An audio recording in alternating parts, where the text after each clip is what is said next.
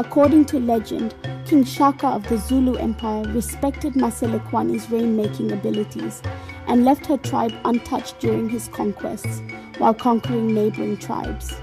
Modjadji died in 1854. The circumstances of her death are not entirely clear, but it is generally believed that she committed ritual suicide by ingesting poison. It is believed that she did so to ensure the prosperity of the tribe. Modjadji's death was a major event in the history of the Balobedu people. It marked the end of an era, and it ushered in a new period of uncertainty. She was a powerful and respected leader, and her death left a void that was difficult to fill.